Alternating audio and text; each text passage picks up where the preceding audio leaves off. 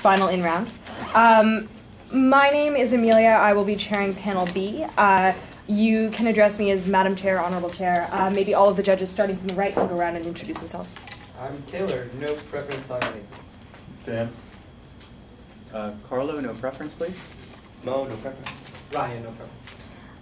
Great. Can speakers just indicate their order and preferred pronouns? Dhruva speaking first, he. And Danny second, again. And opening opposition? Nadja speaking first, she, they. Yeah. Switch speaking second here, they please. Closing? Leon Okay. first. Yeah. No preference.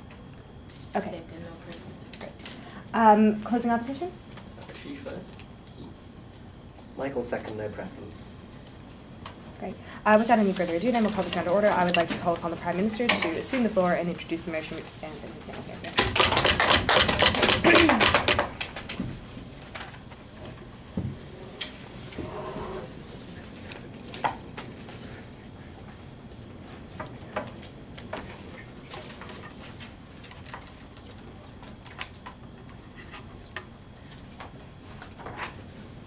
We think on the side of government that there is a problem when Israel claims to speak for the Jewish people, but speaks in a voice that is controlled by a fraction of the Jewish population on this globe, and that is controlled by an unrepresentatively extreme and orthodox faction of that fraction within this country. We think this is a problem that we think we go a long way towards fixing on our side of the house. What is the model? We think it's quite straightforward. About 5 to 10% of the seats within the Knesset are set aside for voting for that are elected exclusively by the Jewish diaspora. We think that this is practicing Jews who live across the world. We think that whether or not someone's a practicing Jew is quite easy to identify. You just get testimony from a rabbi or something to that extent. We think this is either at the local Israeli embassy that you get this confirmed, or you can mail in your ballot. We also think that the Israeli state should aggressively publicize this internationally through their embassies and so on, that this is something that all Jewish people have the right to do, just as they currently publicize the fact that all Jewish people have the right to return, for example, and become a citizen of this country if they wish to do so.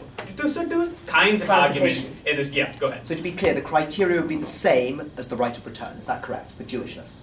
So we think it's just like testimony from a local rabbi. That's the testimony. That's the kind of thing that we think is necessary to confirm that you're a Jewish person.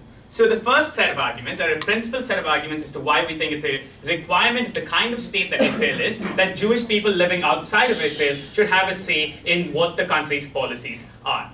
What are these principal arguments? We think that the idea of Israel is that Israel is the home of Jewish people no matter where they're from, what kind of lives they lead, and so on. This is why this is instituted in the form of the right to return, where you can become a citizen if you wish to do so. But we think a natural extension of this, Madam Speaker, is exactly the fact that if you have the ability to become a citizen of the state naturally at any point, you also ought to have a say in what kind of state it is that you would return to. So what kind of healthcare exists in that place, what kind of educational policies, what the foreign policy of that state is. We think that is the direct extension of that. But even more, in a more nuanced manner, no thank you, we think the political nation of Israel directly claims to be representative of the Jewish people and claims to represent, for example, the Jewish voice in negotiations, in international agreements and so on. So for example, when in the Iran negotiations, Israel claimed to say that the deal would be bad for Jewish people overall. What this means is that the actions of Israel directly affect the way, no thank you, that Jewish people identify, and the way, even more importantly, that Jewish people are treated by groups within their societies across the world. This is true even if, make note of this is true even if they prove to us that Israel doesn't claim to speak for all Jewish people. The way it's perceived across the world means that the actions of Israel directly affect the way that Jewish people are treated overall. We think all of this, no thank you, mean that it's incredibly important for Jewish people to have a say in these actions which directly determine their situation. We think that that's another, no thank you, that's a principal reason as to why these people should have a say in Israel's actions. The final thing we think is that final thing we think is simply that the activities that are happening within these states also directly affect the Jewish diaspora in terms of things like what the criteria for birthright citizenship even are, like who is allowed to come back and who's not. All of this directly affect the contingent ability, no thank you, to have the ability to exercise this right in the first place. We think all of these go to show that even if for some reason they claim that this has bad consequences, there's an a priori obligation for Israel to provide Jewish people living abroad the right to vote in these elections and influence the policies that it undergoes.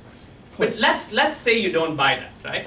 Why do we think that this is a good policy to take from the normative stance? Why it's going to be good for Israel and the world more generally? We think there's two sets of arguments under this closing. Okay. Given that dual citizenship and non-resident citizens exist, why, if you feel so strongly that Israel affects you, can you not opt in to Israeli citizenship? Okay, so we think that there might be other costs associated with dual citizenship. For example, you might live in an area where having an Israeli passport could mark you directly for attacks and anti-Semitism from these people. We think that there are costs associated with getting a passport. We think traveling might be an issue. All of these are reasons as to why we think that Jewish people should still have the ability to influence these policies, even if they don't want to take the step of actually becoming citizens. We think that these are good enough reasons to do that. Secondly, what are the ways in which we think that this is good for Israel and the world overall? We think that the status quo in Israeli politics is broken. Netanyahu has a one-seat majority in the Knesset. This one-seat majority only came about because he has this Faustian bargain with far-right and ultra-Orthodox parties, such as the Habayit Hayahudi, these ultra-Orthodox parties, such as the Shas and the United Torah Judaism. What this means is that the mainstream parties, such as Likud within Israel, are dependent on these far-right and extremist parties in order to even go over the day-to-day system of governance. This is to show that the 5 to 10% of seats in the Knesset will have a big impact on on the way that Israeli politics and Israeli policy is decided. This also goes to show that we don't think that the Knesset, as it currently stands, does voice what the wide variety of Jewish people within Israel think, because the nature of the coalition requires that the ultra-Orthodox have an outsized voice within the decision of policies. No, thank you. Why do we think that the expansion of voting to diaspora Jews goes a long way towards fixing this? We think a couple of things happen as to why Israel becomes more moderate. First, we think the kind of visceral fear-mongering about existential threats and nuclear weapons is much harder to make to a population that lives farther away. We think this is a good thing because it then requires these parties who are trying to contest these seats to rely more on actual arguments as to how these policies come into being and how it affects different parts of the population as opposed to visceral rhetoric. We think this makes for better politics. Second, we think that diaspora Jews are likely to be more moderate because they've interacted more with different kinds of people, not just the Jewish people who live within the country of Israel. Recognize that a lot of these people have never even talked to Muslims in their lives. People who live abroad are more likely to have done that. They're also less likely to be super Orthodox, just because when you're living in a country that's not Israel, it's hard to do things like not use electricity on Sundays or those kinds of policies which are required by ultra-Orthodox groups. But finally, we think you just have access to a wider variety of viewpoints and discussions when you're not in a country where the media is suffused by this notion of the importance of being nationalistic. All of this means that the kinds of parties and people that are being brought into power to fill these seats are likely to be much more moderate. We think this is good because, first of all, it makes the Knesset more representative. We don't think the super right-wing and Orthodox are that representative of the status quo. But secondly, we think it's good for the world overall. It makes Israel much more willing to do things like compromise and engage in fruitful discussions towards things like a two-state solution. It means that it's less likely to be aggressively against things like the Iran deal, which on balance is probably good for the world in that it prevents the conflict from exacerbating within this region. At the very least, it means that these people are likely to come to the table in the first place and have discussions as opposed to engage in violence. Incredibly proud to propose. I thank the Speaker for his remarks and call upon the Leader of the Opposition to introduce the case for our bench here.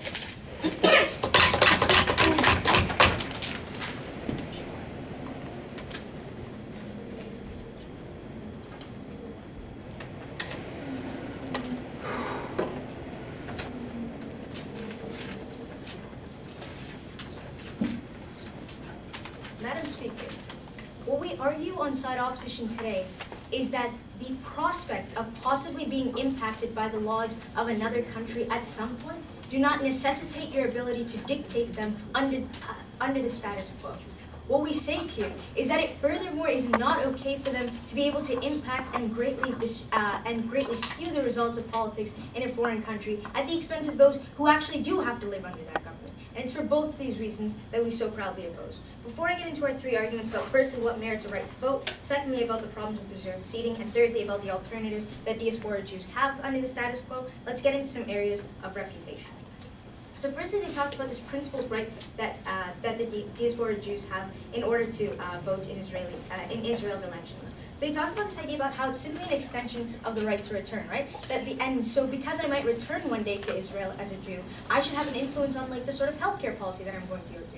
They give us no reason as to why something that might happen in the future, because in the event that you never actually do move back to that country, in the event that you're never going to be influenced by the laws of that country, you shouldn't have a say in that case. But more importantly, is that even if you are going to be impacted by them one day, why then can't they simply opt into citizenship once they actually live there and undergo the impacts of law on a day-to-day basis? That's the reason that people have a vested interest. That's the reason why people get the right to vote in countries in which they reside in. When you leave a country, you are relinquishing your right to influence that government because you are no longer on a day-to-day basis at the mercy of whatever laws that they may pass. We think on that basis alone that this is simply not a principled extension of the right to return. We think that once you return, then you get that right, not something preemptively that might never even come to fruition in the first place. Secondly, they talked about this idea about how this is going to be normatively good, right? They said that Netanyahu has an extremist majority, right? So first of all, they're assuming that the diaspora's views are necessarily going to be so greatly different, right? Yeah. And we already see that that isn't necessarily the case, right? You see a lot of anti-Palestinian sentiment among diaspora Jews across the entire globe. We don't see why this is necessarily going to have the huge impact that the diaspora Jews are not being represented properly on the international stage. Because we think even in the smallest sense that they aren't being represented by a country that they don't even reside in, what we think is that in the international stage, whatever country that they do live in, a Jew who lives in the United States or in the United Kingdom gets to influence that government and is able to have their views shared. That's why we think that with regards to Israel particularly, why the Western world has such close ties with it, because the diaspora Jews are so heavily mobilized and politically involved in the countries in which they reside. No thank you. So there really is no need for this resolution to come to fruition, but more importantly, what we're going to tell you in my constructive materials, why it's so principally inconsistent and damaging to the people who actually live there. Go ahead. Is the diaspora more likely to be invested in Judaism and invested in the country of Israel's politics if they have the ability to vote or not? If they're going to be more moderate? Are they going to be more invested in the country and more involved with it? How much more involved in a country can you be if you don't even live there? Like, what are you going to do other than vote for a government and like wait another like 4 or 5 years? I'm not sure how Israel's government actually votes until the next election, right? Like, you just get to say, hey, I influenced them, and then do literally nothing else. Any law that comes into fruition afterwards, you have no consequence over, right? So you can vote however you want and don't actually feel the real impact of that. We think that's incredibly problematic and actually is very much what I wanted to talk about in my first constructive point, about what merits the right to vote. So we think is that the only reason you should be given a right to vote in a democratic country is because of the fact that you should be able to have a say and an influence on the lawmakers who are going to make rules and guidelines for how you conduct yourself every single day. We think that's why residence is such a key thing, because that's how we determine the jurisdiction and that's how we determine how a person is going to be governed. What we also say is that when you necessarily live there, you have a stake in the society, right? Like, you're going to necessarily have to think more rationally and more thoughtfully and more important, and like, you just have to go through a better thought process when you have to vote and you're going to be impacted by it, rather than something that you don't really have to have a vested interest in, right? So that doesn't necessarily come into fruition. But more importantly, even if you do have a vested interest and you live abroad, that doesn't necessarily give you a claim to dictate how people in another country are going to live, right? Like, even though I think the entire world would be greatly disadvantaged if Trump wins the next election, we don't necessarily have a right as an international community who might be impacted by his policies one day to vote in that election, right? That's not how that's not how democracy works. But more importantly, what we say is that if this is the case, then why aren't you extending this to other people who actually live within Israel, right? Like, why shouldn't the diaspora Palestinians or Muslims or Arabs have any say in the government whatsoever? We think that's incredibly problematic, especially if you look at the proportion of people who are most harmed within Israel. And that actually brings me into my second constructive point about the problems with reserved seating, right? Because we think is that the only instances, and we're not even necessarily for reserve seating in any situation, but the only instances where you can justify that are to give back to like minorities who have been systematically oppressed within that country, right? Like, that's why there's Aboriginal reserved seating within, I think it's New Zealand. It's somewhere, it's either New Zealand or Australia. And you have the same, and you have that sort of, affirmative action for these underrepresented groups. We don't think that the diaspora Jews necessarily quantify this in the sense that they are able to vote in most likely in a Western liberal democracy, and they are able to vote, and they are able to have their ideas brought to fruition, we don't necessarily see the same systematic oppression that necessitates reserve seating. But more importantly, what we say is that we're going to see a lot of situations, no thank you, in which the diaspora Jews' views are necessarily going to align with that of the existing state of Israel, right? Like pro-Israeli interests. So we think that that's necessarily going to be a harmful thing because it undermines the democratic rights of Palestinians within that region. Because when you look at the statistics right now, is that within like the next year, I believe it is, the Palestinian people are going to, like, given their population is rising, they're going to outnumber the Israeli people, right? So from a democratic standpoint, what they are necessarily going to do, Israel has to do, is either A, like, relinquish their ability to act solely in like Jewish, pro-Israeli, settlement, Zionist sort of interests and be able to see to the majority of Palestinians, or they're going to have to systematically undermine the ability for Palestinians to get influence within government, right? And that comes through policies like this, when you seek out people who don't even live in the country to be able to influence the election, right? You're just systematically oppressing the Palestinian people, even further trying to discriminate them from the democratic process. We think that's incredibly harmful, because when Palestinians even have the slightest chance to be involved in a legal process towards bettering the relationships between Israelis and Palestinians, and side government wants to make it so that they never have that option whatsoever, we think that's incredibly harmful. It is only going to lead to greater degrees of conflict and extra legal means by Palestinians try to assert their rights. Lastly, about this idea of alternatives, like I said earlier, you are able to influence your own government in your home country because you're a diaspora Jew, and you already see that happening with the relationships the United States has with Israel. It's for all these reasons that we proudly oppose. I thank the speaker for her remarks and call upon the deputy to resume the defense of proposition's case. Here.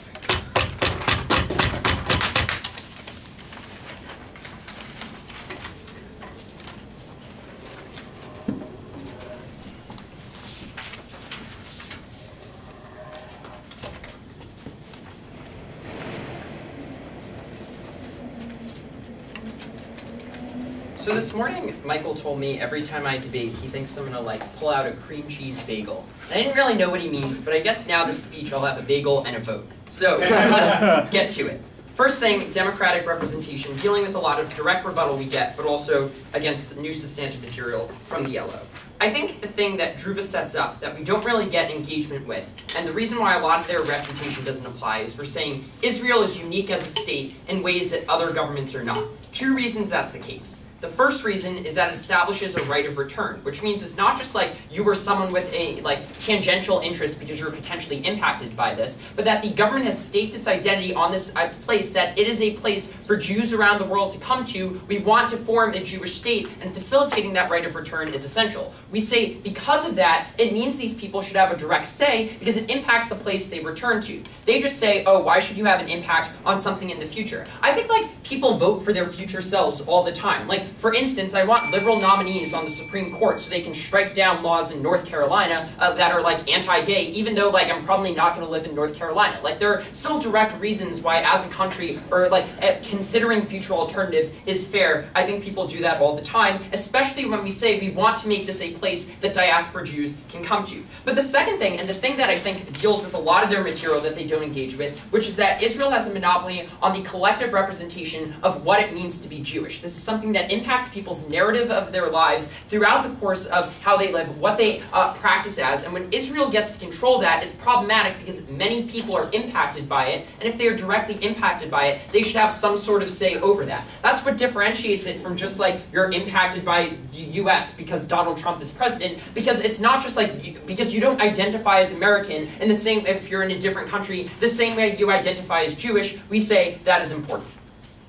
So what do we get? They say that why don't you just get dual citizenship? I think that might be one way, but it's not the only way that justifies the democratic right to representation, because we say even if you are not as invested, given that this directly impacts you and it's something that you are a part of, you should have ownership over that. Then on this idea that so why the right of return doesn't apply because it's not sufficient just because it might happen in the future. I think this answers a lot of their new material they introduced about how you shouldn't be able to control the country, because we're not saying diaspora Jews should be able to dictate everything in Israel. We're saying give them 5 to 10% of the Knesset, because that is the influence they should have, in the sense that they have a minor say in what goes on, because it does have some sort of an impact on them. We're not saying just totally make it dominated by foreigners. I don't think they consider the the scope of the policy we actually propose opening. Do you anticipate that diaspora Jews are going to vote differently from Jews across the world? Or sorry, in Jews within Israel? I think they are likelier to vote in line with the about half of the population that votes for more moderate or more center parties. And I'll explain why now. So second thing I'm talking about is the impact on Israeli policy, particularly towards Arabs. So first, just keep in mind two things Druva sets up. First, that Netanyahu is currently in control in a coalition with the far right, and the reason he's able to do this is because he's able to fearmonger, and he's also able to campaign on things like, I'm never going to create a Palestinian state. Why is this inherent problem they have to deal with on their side of the house, and is likely the path that Israel is continuing to go? Because I think when you're in constant conflict and opposition, and there's constant propaganda from the state, you're likelier to believe that it's much more existential than when you're outside of the situation. Now, what they say is, why do we change? So, yeah, why do we change this? Because they say there's no indication that they're actually going to vote any differently. But like, recognize that if it's like only a one-seat majority, like we just have to win the plausible claim that more diaspora Jews are probably a bit more moderate than they are radical right-wing support or right-wing support for Netanyahu. And the reason I think that's reasonable is that they're not likely to be persuaded by fear-mongering if they live in the same environment, and also just because they interact with other concerns, so they're probably more exposed to concerns of like human rights accountability, etc., which means they can vote accordingly. I also think this answers their stuff about dual citizenship and why, if you're so invested, just get dual citizenship, because the only people who are likely to do that are the people, the zealots they talk about, that are so aggressively pro-Israel and don't account for representation or don't care about other concerns like it counts for the Arabs. What is the impact of this? I think, idealistically, it increases the chance you get a government in place that's at least open to the idea of a two-state solution. That's incredibly important because it answers a lot of the material we get from opening opposition about how we want to account for marginalized minorities, because probably the best and most realistic way is not a place in the Israeli government where they're going to be continually oppressed by the right wing, but establishing a state of their own. I think we do get a meaningful chance at peace. But even if we can't claim a two-state solution, because that is very difficult diplomatically, I do think you at least get a moderating voice, that there's less likely to be war crimes against Arabs and Palestinians in occupied territories because your government's likely to be in favor of things like human rights. That stops the oppression that they actually talk about, because what they say is that, like, we need to account for the fact that certain people are oppressed in Israel. We're the only side giving you an actual mechanism to do that. I think that is a clear, tangible impact. Third thing I'm going to talk about is how this impacts diaspora Jews, and then just some refutation. So I think the important thing, and the thing they mentioned, is that not everyone is equally invested in Israel, and before that, yeah. How much do you really think the policies of the State of Israel change the daily anti-Semitism that diaspora Jews have to face? Wait, what? How much do you think the policies of the State of Israel really influence the anti-Semitism that diaspora Jews face every day and have faced every day Sure, for I think hundreds of there's years? a tangible impact, especially because Israel is like highly politically contentious in its decisions people connected to. Obviously, it's not all of it, but it does have an impact on it. It's also just claiming to represent Judaism. So impact on diaspora Jews. Just recognize that not everyone's equally invested, as they point out, that there are certain like high-profile people that are a lot more involved. I think when you give people the option of registering to vote and becoming important, you make a lot more Jews around the world, even if they don't necessarily agree fully with the like Zionist principle, that they become a stakeholder in the state, which encourages them to be more involved, holds their government actually accountable to create force against this. So I think it changes the nature of how international action actually occurs.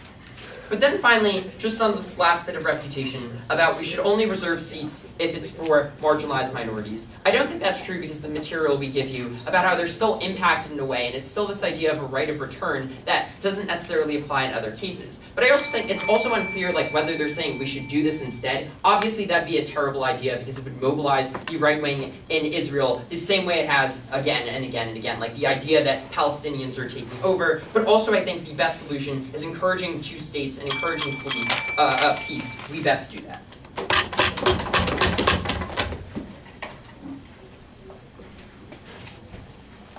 I thank the speaker for his remarks and call upon the deputy leader to conclude the front half of this round of debate. Here.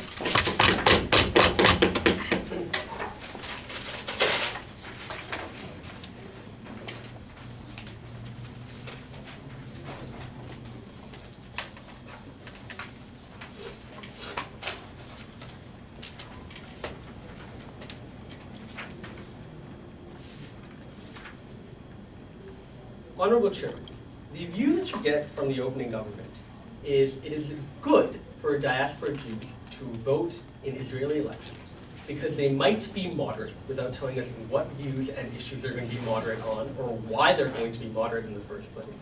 But they're going to be moderate and they won't be assholes.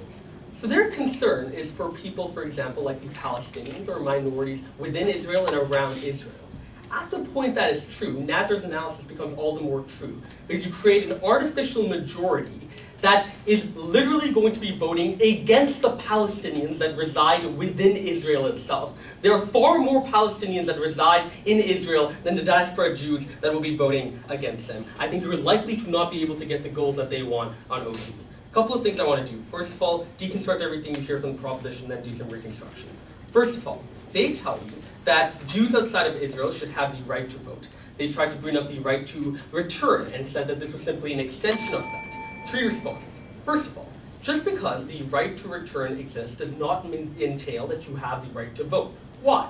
Nasser gives you the first analysis here, that in many cases there's no guarantee that these particular individuals genuinely have a vested interest in ever returning back in the first place. But second of all, I feel like this is fairly analogous to, for example, me seeing a foreseeable future in the United States because I want to be a lawyer there, and thinking that, yeah, I should be able to vote because I'm just going to be there in the future. That's absolutely ridiculous. But third of all, the reason that's ridiculous is because laws have jurisdiction. And the laws that Israel passed have jurisdiction within their area specifically. What does that mean? It means that if I am a Jew within Israel, the laws passed in that country directly impact me and I do not have an option to not abide by them. If I am a Jew outside of Israel, though, I do have that option to not abide by the policies that the Israeli government passes. That means that there is a greater vested interest that people within Israel have towards the policies that are passed by their particular parliament. And that's why we think we have to put greater emphasis on these particular individuals than the individuals that proposition wants to help. Then they told you that, look, Israel claims to represent all Jews and their policies affect Jews all over the world. First of all, arguably, American foreign policy affects people all around the world, but I don't think we allow all people around the world to vote in American elections, right? We think just because policies and laws directly impact people across the world is not a reason directly to give them the right to vote. But secondly, if these people are so passionate, why not return? Why not grant them citizenship? Why not even pursue any of the alternatives that Nazareth tells you, which they conveniently ignore in their first government speech? More importantly, though, the response you get from this is only the people who will be so pro-Israel would ever go back and get citizenship. Honestly, if you are a Jew who wants to vote in the elections within Israel, I think you are probably going to be pro-Israel. At the point where Proposition does no work to show any analysis on why these moderate views are ever going to exist, I don't see that as the case, especially when you consider that anti-Palestinian sentiment, for example, is something shared all across the world by all Jews. So if they want to tell me exactly why it's going to be different, that would be great. No thanks. Then they told you, look, Netanyahu has a marginal lead in representation over other parties. So the question really becomes, and this is why I asked POI specifically, does OG believe that their vote will differ starkly from the majority of Jews in Israel? If the answer is no, this resolution is absolutely useless. And we think that's actually very likely, given the fact that Nasser tells you that things like anti-Palestinian sentiment is something that is shared by Jews across the world, and that this resolution is absolutely useless. They need to tell you what specific issues are diaspora Jews going to vote upon differently and not have that particular same ramification. But let's just say they did. Let's say they magically told you 3 or 4 issues that they're going to vote differently on. If that's the question, I don't see how their policy then is effective in any way. Why? Because they told you that you're essentially going to be able to mobilize the right wing of these particular individuals, of the politics within Israel, if you, for example, give credence to the Palestinians there. Yes, you are likely to also mobilize the right wing of the Israeli political arena if you are likely to give votes to people that are voting directly against their interests, right? That mobilization will also occur on their side, and it is likely to have horrible ramifications on the people there. More importantly though, they tell you the media is playing a big influence between people there. I don't think they can have it both ways then, right? They can't have it both ways and say the media has a huge influence on people there, but no, there's like 50% of the population that is super moderate and ready to listen to your views. They can't have it both ways. They need to be able to be very realistic in this debate. Go for it. As a Jewish person, I might not want to exercise my right to return because of fear of anti-Semitism or not wanting to endorse the Zionist belief. Why then, if I'm directly impacted by the actions of Israel as a Jew, am I not allowed to still vote in these? Because the problems of anti-Semitism that occur in your nation are not automatically going to be solved when you vote in the Israeli elections. If you do want to solve that issue of anti-Semitism, a far more likely alternative that Nazareth gives you is to vote in your own country, or actually try to incentivize your own government to make that particular change. More importantly though, we think other parties, the parties they label other than Netanyahu's party, will not have the political incentive to now cater to these 5% or 10% people. Why? Because at the point where a majority of Jews believe that their actions, or sorry, their, what policies they want to see are actively being violated by people outside, it will be unpopular for parties within Israel to cater to that views. You're likely then, even if they are moderate views, to never get that moderate view coming in within the system in the long run. The last thing they told you is the impact is probably going to be a two-state solution or better engagement, right? That's a far-fetched thing to actually assume, given that a majority of Jews do not want to have a two-state solution, so that parties that actually have the political incentive to cater to the 90 to 95% of people in Israel will never agree to that particular resolution or that particular movement. That's why 5% to 10% in many cases is just blatantly ineffective to getting any of the change that they want to see. For all of those reasons, very, very proud to oppose. Thank you.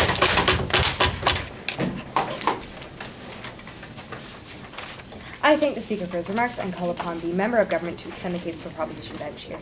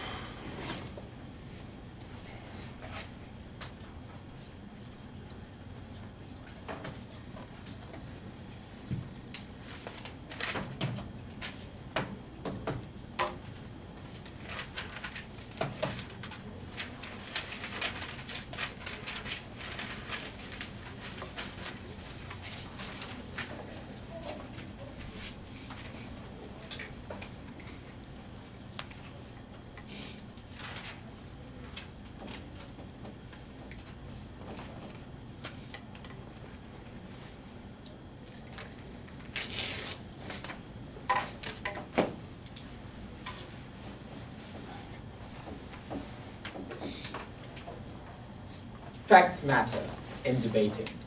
And the fact of the matter is, we are not talking about a small community. Let me give you a statistical analysis so that we know what numbers we're talking about, because data does matter in debating, even though we sometimes act like it doesn't. The Israeli population is about 7.6 million people. Of that 7.6 million people, you've got about 1.7 million people who are Arab Israelis. They're Arab Israelis, they're Israeli citizens. But the diaspora community, America has the second largest Jewish community in the world, and that's over 2 million Jews who reside within America. America is also disproportionately the largest reason why Israel continues to exist. But there are other communities as well where there are large Jewish populations, such as South Africa, where you have over 100,000 Jews who reside in South Africa. And there are states where dual citizenship is not permitted in those particular states. So you can't just have two passports like closing would have you believe through their pure eyes. So that factual basis is important because it refutes some of the implicit assumptions that have been banded around as if they're argument in this particular debate. Now, to respond to the first point of refutation, well, why don't we do this with America? Why don't we do this with other places where we've got a large impact? We say we're not opposed to having more people who are adversely affected by big states have a say in what happens in those states. We think if the rest of the world could proportionally vote in American elections, perhaps we wouldn't have all of the problems that have been created by America. just saying that's not the way we do things around here is not an argument, because we needed to hear analysis as to why the way we do things around here is particularly the right way to do things. Openly, I'm not going to take you because you didn't take me, and I think it's fair. All right, Michael. Okay, if you get a vote because you can go to a country, I can go to any country in the EU. So do you think it's fair that I get as much of a say of what happens in Romania as a Romanian who has to live with that reality every single day? As a Jew, you should know that that's particularly not the case with Israel. Because Israeli identity is not the same as Michael hopping around Europe. Israeli identity, first and foremost, is premised on the fact that everybody who was removed violently or otherwise from Israel has a right to return to Israel. So, the state of Israel, Ben Gurion and Zionism does recognize every Jewish person as having a legitimate claim to Israeli statehood, right?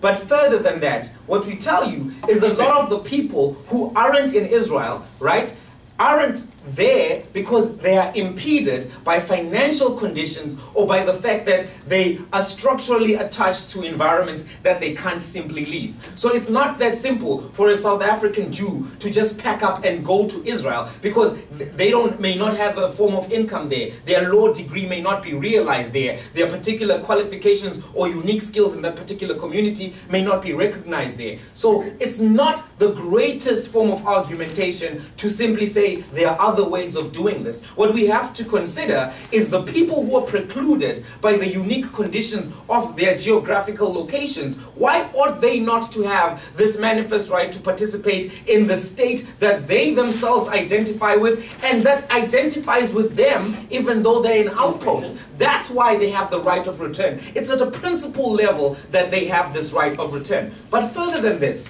right, we believe, and this is our extension. Sit down for now, Hashish, I'll take you later.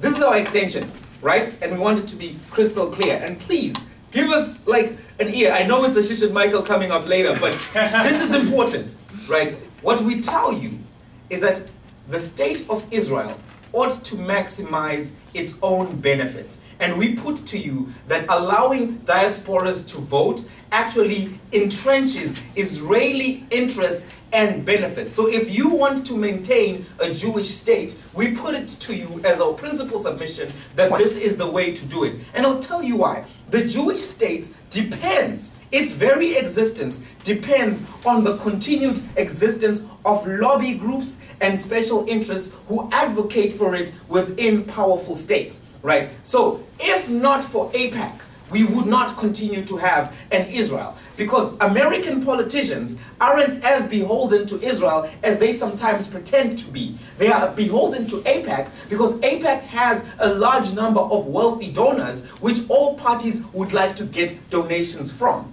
Now, giving more Jewish people more stakes in Israel, more of a direct interest, they're knowing that they participate in the decision-making process entrenches their support for Israel within those particular outposts. So, when you have a state like South Africa, which currently supports the boycotting of Israel and doesn't recognize the Israeli right to existence, when you have the South African Jewish community with this 100,000 Jews and disproportionate amount of wealth taking part, I said, I'll take Ashish, sit down. When you have them participating and giving disproportionate amount of views, what that does is it continues the state support of Israel. So when votes are being made at the United Nations, when states are attacking Israel and requesting that its flag not be put up and that they be de-recognized in many spaces, the people who are going to maintain the pressure at the local level for states to continue to support Israel are the people who have a vested interest in it. Go for it.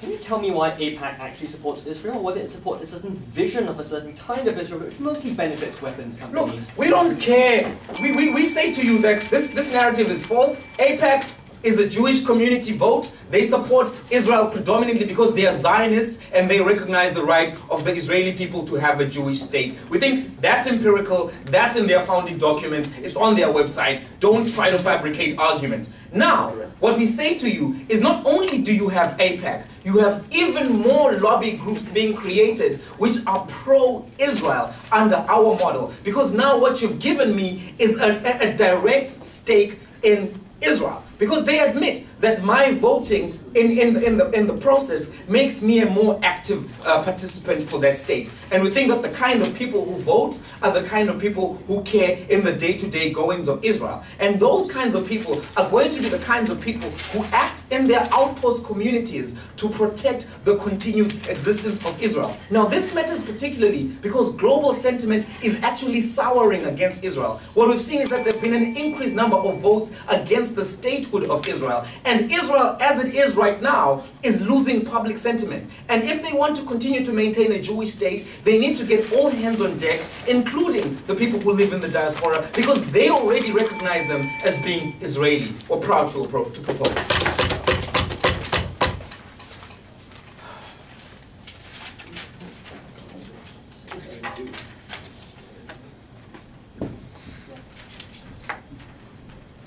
I thank the Speaker for his remarks and call upon the Member of Opposition to deliver his 7-minute address.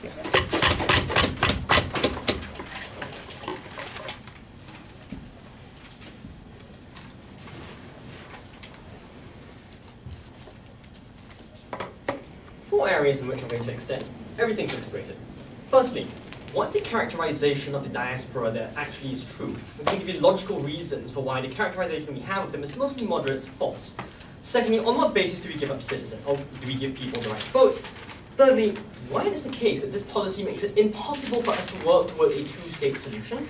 And lastly, why is it that the diaspora is informationally not well placed to make decisions on behalf of actual Jewish citizens? So firstly, let's look at the characterization of the diaspora. We first hear from opening in the claim, which is hugely at tension with closing's claim that AIPAC represents the Jewish diaspora, that most of the Jewish diaspora is relatively moderate and left-wing. Couple of problems. Number one, you are generalizing about the relatively left-wing Jewish community in the US to try and say it's about the entire world, right? That's not the case in Europe. In Europe, the legacy of anti-Semitism is still extremely strong. You see synagogues in Britain still being burnt down. You see in Hungary a political party in power that's explicitly running on an anti-Semitic platform. The Jewish diaspora in Europe, the world's largest Jewish diaspora, therefore feels very acutely the idea that they are under siege from the rest of the world. And the message coming out from Naftali Bennett and the Israeli right-wingers that we are under siege, we need to do anything to protect ourselves, is one which they can very easily buy. Also, marry that to the fact that the people who are most likely to vote in these elections are probably not going to be the very left-wing Jews, right? Because most of them often do not feel the same kind of intrinsic tribal affinity to the identity of the state. So very often people who do feel that tribal affinity and therefore do feel under siege, who will be casting this vote. Now what about AIPAC? We say AIPAC is not the Jewish community. It's bizarre to take one specific lobby group to say that represents the Jewish community. AIPAC's interest is in keeping Israel as close as possible to a perpetual state of almost quite but not really war with the Palestinians, so that the groups which fund AIPAC, like weapons companies like Northrop Grumman, can make as much profit as they possibly can. If you're going to tell me that AIPAC, the city told me that AIPAC is objectively good for Israel, when maybe a more left-wing idea of what Israel ought to be about, like more quickly working towards a two-state solution, might be genuinely in the best interest of that country in the very long run. So it's not at all the case that lobby groups like them are responsible. No, thank you for the survival of Israel. We tell you in many instances quite the exact opposite. So we do not think that characterization is bad. So consequentially, you might get a lot more tribal identification in Israeli politics, especially when the basis upon which you gave them the vote was that they were Jewish. What does that say about the nature of your state? What does that say about how you're going to treat the 1.6 Arab Israelis within your state, right? So that's my first point. They got that wrong. Secondly, let's talk about the basis upon which we give people the vote. Notice that all the rhetoric about how Israel is a home for the Jews and claims to speak for all the Jews buys into what the Israeli government is claiming. That's what it claims. Whether or not that's actually true surely depends on what the diaspora does, right? No, thank you. So presumably, even if the Israeli state says, like, we are your home, we came to speak for you, if you have an option to become a citizen but choose not to, very often now, because you do not feel like you're part of the Israeli state, you do not want to be associated with that body politic. They try and get around this or fudge just by saying, oh, often there are costs associated to it. Firstly, I think that's a very marginal comparison when you are giving these people the vote, right? At the point the cost of actually becoming a citizen, it's marginal when you're really giving them the chance to vote in that election. No, thank you. And it is just true, guys, that outside countries like Malaysia and Indonesia, where there's a lot of anti-Semitism, actually, most people who don't want to become Israeli citizens just generally don't really feel particularly Israeli. People like Michael, or many of the relatively well-off Jewish communities in America or in the UK, right?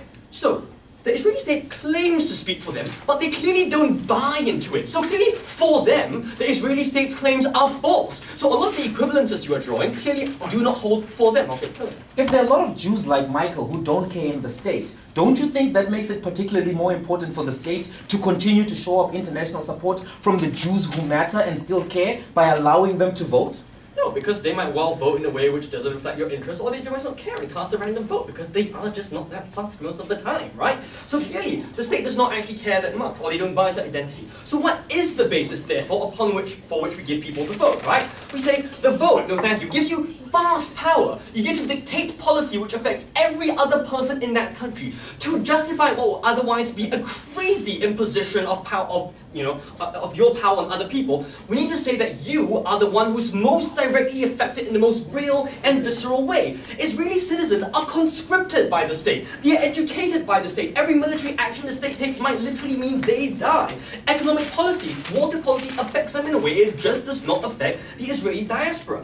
But it's unfair to give the Israeli diaspora the same vote when that vote looks the same on paper to Israeli politicians, and let them dictate lives of Israeli citizens who are going to be totalized by those policies when they don't have to bear any of those costs, right? So I tell you, it's principally unfair that you're giving them the vote on this particular basis. So let's talk about why you're going to make the two-state solution effectively impossible to pursue for a long time. We tell you one of the biggest factors pushing in favor of a two-state solution is the fact, I'll take opening in a moment, that the Arab-Israeli population is growing way faster than the Israeli population. By 2035, they will actually outnumber the Jewish people in the state of Israel itself. That makes the incentive to push for a two-state solution absolutely urgent. Yes? Your analysis about why the principle of the vote is being undermined would be true if we allowed Jewish people to vote, Jewish diaspora to vote in all the seats. We're giving them 5 to 10% of the vote because we think that they have that much of a stake in Israel. You first claim that a small number of extreme parties will disproportionate power in the Israeli Knesset. See, for instance, Avigdor Lieberman's party, right? And now you say that actually 5% of it doesn't make that much of a difference. Either your analysis about why the right-wing parties, despite having a small number to vote, are like vote-changing political parties is correct, or you just contradicted yourself in a big way. So let's talk about why you make it impossible. Because if it is true that the Israeli diaspora disproportionately disfavors a two-state solution because they tend to associate more tribally with the interests of that state, you make the two-state solution impossible, because now you've introduced a huge number of votes into the country which are going to outweigh the interests of an Arab-Israeli population that already is discriminated when it comes to employment and education and religious rights. They are actual citizens whose views are now being outweighed by the fact that you give other people that view, and that makes the possibility of a two-state solution impossible, right?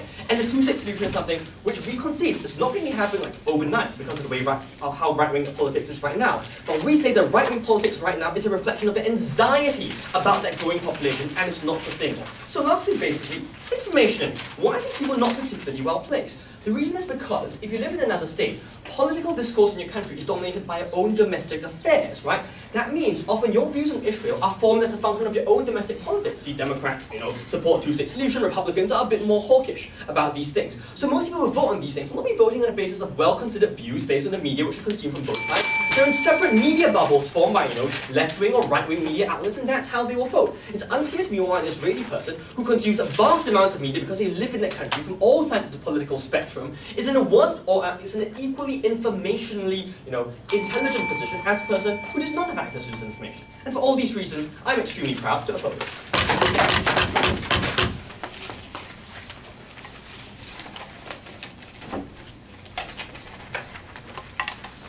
I thank the speaker for his remarks and call upon the proposition to conclude the speeches on site government today. We're here.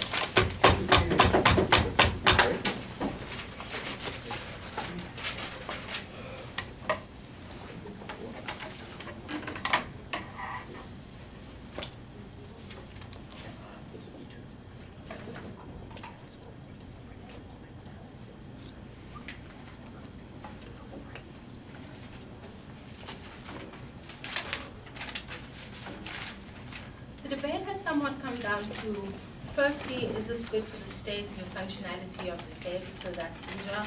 But secondly, how does this affect Palestinian people who are in the country and who have no social capital, and whether or not they get to get a two-state system? So I'm going to deal contextually with the last question, whether or not this policy means that we create this one Israeli state that is pretty much dominant and that doesn't want a two-state solution. And the answer to this is that no. The reason for this is largely the Israeli government and the politicians who try and make bilateral agreements are individuals who have publicly voiced out that they want a two-state agreement. They are individuals who have continuously said they've tried to have round-table conversations, but there are other things that prevent those conversations from happening. When the ambassador of Israel was in South Africa and we met him 2 weeks ago, he actively said he is for a two-state solution, and he wants that to happen, but there are negotiations that are being stopped. Now the question is, who is stopping the negotiations if the politicians that are powerful from the Israel side are the ones that are gunning for the division of a two-state? And the answer to that, it's people, it's groups like Hamas and governments like Hamas and groups that still have attachments to the Gaza strips and other parts of the land. So saying that, which is a large part of the closing opposition's case, saying that having a stronger Israel or a stronger state called Israel means that we can never have a two-state is a lie, because a stronger Israel is currently gunning for a two-state system, and would argue even if they were stronger, they would still gun for a two-state system because they've lost so many lives and there's been so much collateral damage, right, that they've faced. So regardless of whether or not they're strong or moderately strong, they don't tell us why they still wouldn't take the stance of negotiating for a two-state system, which largely deals with the Palestinian people that are vulnerable, which they think we can't protect, right?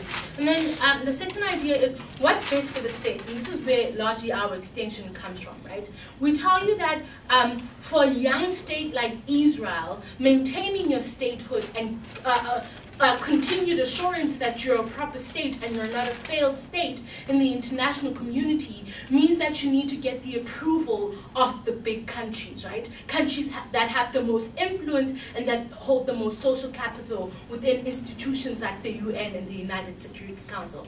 And we tell you how implementing this policy particularly achieves this for the country. But let's go into a little bit of rebuttal, right? So the first thing that we get here is that the first speaker or opening government says, well, opening opposition says that, well, you're going to damage the people, the lives of the people that live in these countries by giving these foreigners or these diasporas the right to vote. And we'd say we have two responses to this.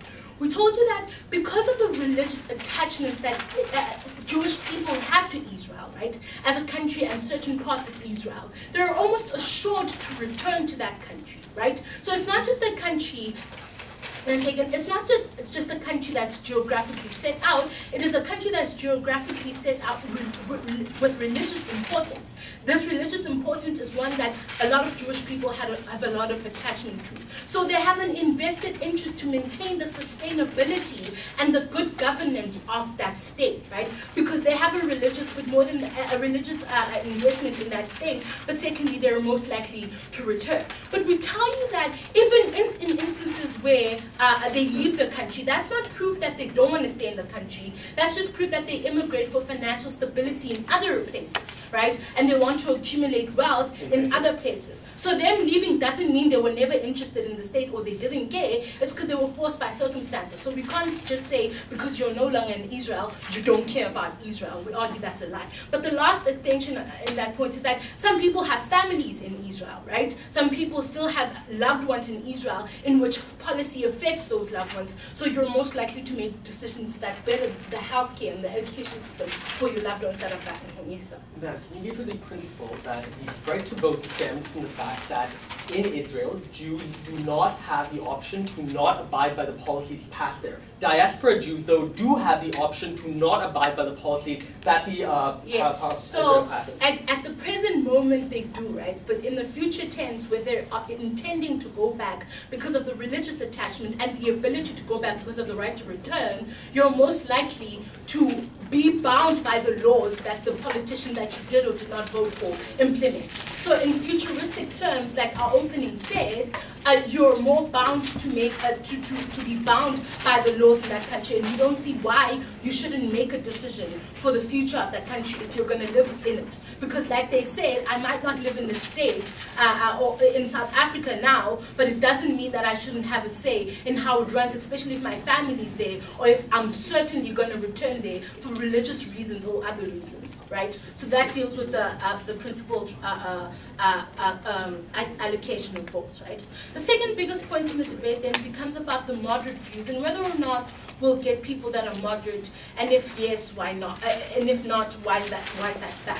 So what we get from the speaker from the last speaker is that, well, you have a lot of people that are radical Jews, right, or anti-Semitic Jews that are in Europe, right? But what he does then is that he only identifies a part of the larger diaspora that could be in South Africa that are very liberal, right? Or that could be in America that are quite liberal and still want to see a much more liberal stance in that country, right? Because they've interacted with other identities, and because they've interacted with other identities, they understand coexistence better than the Jew that is consistently living in that country and doesn't see another view, right? So at most, the debate should then be about the state preserving itself in the international community and the state maximizing its benefits, right? And we argue you only achieve that when you allow people that are in big states to lobby for you. And the only reason why they lobby for you is if they think they have an invested say in how that country is ran and how the country is governed. And when you don't use these lobbyists or these people that are in these countries, you have less of a voice in bigger states, which means when it comes to voting you out in certain things, or voting whether or not we do recognize your statehood or reverse it if that's even possible, you have less of a persuaded vote from the big states, and we argue this is bad because states always have to act in their best interest, right? So because we told you this is in the best interest for lobby groups in big states, and secondly because it is not the Israelis that are against a two-state system, we argue it still works for the Palestinians and it still works for Israel as